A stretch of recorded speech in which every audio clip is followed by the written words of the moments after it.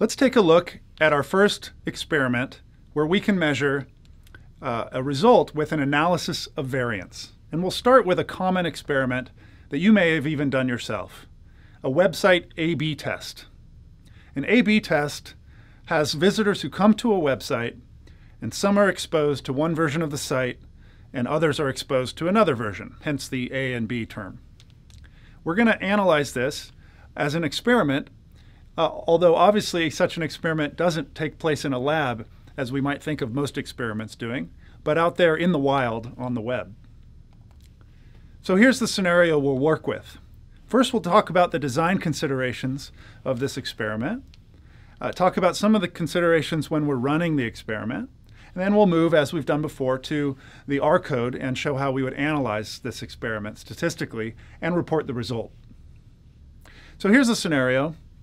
Let's say on a given day, 500 visitors to a website are treated as part of the experiment. Perhaps they're the first 500 who visit the website on that designated day. And let's say half of them are exposed to website A, and half of them are exposed to a variation of it, website B. Now, that may not be the optimal way to run an A/B test. Perhaps it shouldn't just be on one day, for example, and perhaps it should be more than 500 people, or perhaps it should be a certain number of people on a given day. All of those are good variations to consider, but for now we're going to keep it simple and just keep it to the scenario I described. We're interested in which website version causes people to view the most number of distinct pages. So maybe we think that a redesign of a website, say version B of this site, will have people stay on the site longer and view more pages. So distinct pages viewed will be our measure. And you could imagine in a real-world A/B test, we might also count time on site and perhaps page loads or page views total and other types of factors like that, maybe even clicks and things. So we're interested in the number of distinct pages that they view. So let's talk through some of the design considerations in this experiment. First of all, let's think in terms of our variables. So I want to introduce the notion of independent variables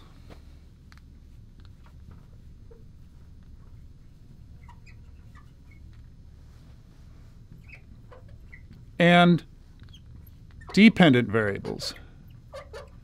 You maybe have heard these terms before.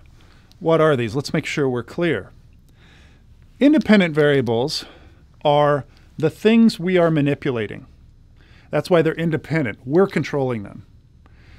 So what's our independent variable in this simple website A/B test? It would be which version of the site they encounter, A or B. Dependent variables are the things that result from our manipulation, or sometimes called our treatment, which would be the site they're exposed to. The dependent variable is really the measure.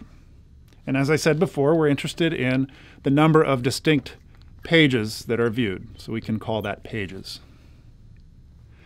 Now, let's talk in general terms for a moment. The idea behind an experiment is that some measure y is going to change and be a result of, and this is using the tilde like kind of R notation does, as we'll see more of, some independent variables. Let's say x, we just have one here, so we'll call it x, but if we had more than one, which we'll see later in the course, we may have x1 and x2 and x3 and so on. But y is related to x, and then we have to add plus epsilon, which is traditionally measurement error. The idea here, in our case, would be that the number of pages viewed, we think, might depend on the value that x takes. Is x website A or B plus measurement error? What's measurement error?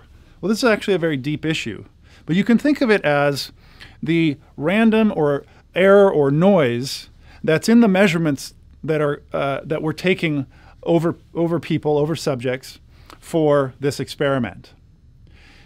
If I take you might say, well, why is there any measurement error? I mean, we know how many distinct pages they visit on the website. That's true. In that case, we know the measurement of the page count, presumably without error, although there could be perhaps some error in our code that's logging that, or maybe some edge case that's not handled or something. But that's not just what measurement error is. Measurement error in this term is also considering the variation that naturally takes place when we measure things. So it doesn't have to be that we're logging it wrong. It could be that if I measured, say, the same person on Tuesday and then measured them again on Wednesday, they may in fact have a different result. If I measure two different people, they may have a different result due purely to the fact that they're different people, not because the website really is causing that. These errors are taken to be kind of random and usually normally distributed, and they are part of any experiment, any measurement. In fact, we don't know how much error may be in a measurement, how much variation may be natural variation, and that's why we need to have enough statistical power to draw the inferences over the population that we're after. Meaning, we want to know, is there a true difference between website A and B in this case, in spite of the fact that we have some error in every single measurement because of the so-called natural variation of any human behavior that we might be measuring. So that's what that term is. It's inescapable, and its exact value, of course, is unknowable.